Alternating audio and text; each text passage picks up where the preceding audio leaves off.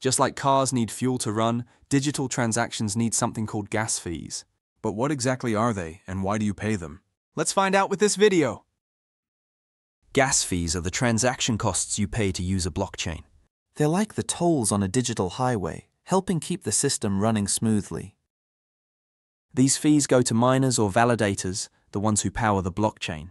Without gas fees, there'd be no incentive for them to secure and validate transactions. When the blockchain is crowded, fees rise. It's like surge pricing in ride-hailing apps. The higher the demand, the more you pay to get priority. Think of it like a theme park. You can wait in the long line or pay extra for a fast pass. Gas fees work the same way.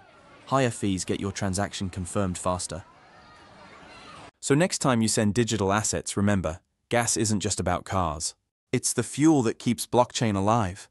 At Bitquack, we make sure your journey through this digital highway is smooth and secure. Thank you for watching.